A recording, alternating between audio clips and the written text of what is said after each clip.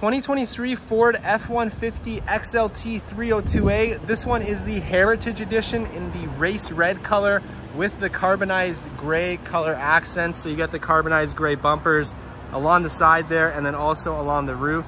Really sharp looking vehicle.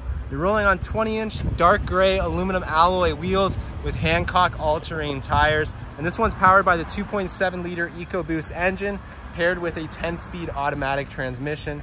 Really cool looking truck. And coming around back here, you do get the F-150 in the carbonized gray as well. And you do have reverse parking sensors and your reverse camera. This one also has a trailer tow package on it. And dropping the tailgate here, you do have that soft descending tailgate with the tailgate step in there. And then you have your work surface here with your Ford Tough Bed spray and bed liner. You do have a 400 watt outlet in the back here and your LED bed lighting back here also. This one does have the 136 liter extended range fuel tank. And coming around to the interior here, I'll just show you underneath these seats. You do have that heritage theme sport cloth interior in the dark slate color.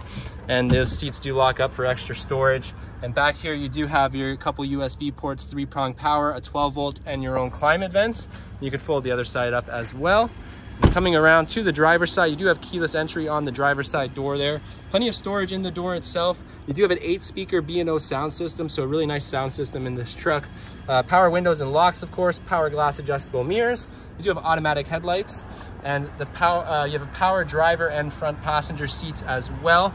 And stepping into the vehicle, you do have a digital display right behind the steering wheel that is customizable. And the steering wheel itself, you do have your cruise control settings. This one does have Ford Co-Pilot 360 Assist 2.0, so you do have adaptive cruise as well as lane keeping. And then you have your built-in navigation here on the center screen. And if I pop it in reverse, you can see your 360 camera there.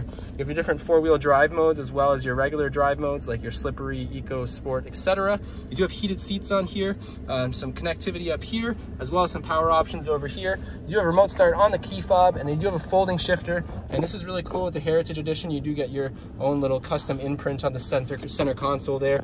And this is a work surface also. And you still have your lockable center console with a couple more USBs down there. And then you have some more storage up here above the glove box and then in the lockable glove box as well. So really cool looking truck. And yeah, the Heritage Editions are really nice.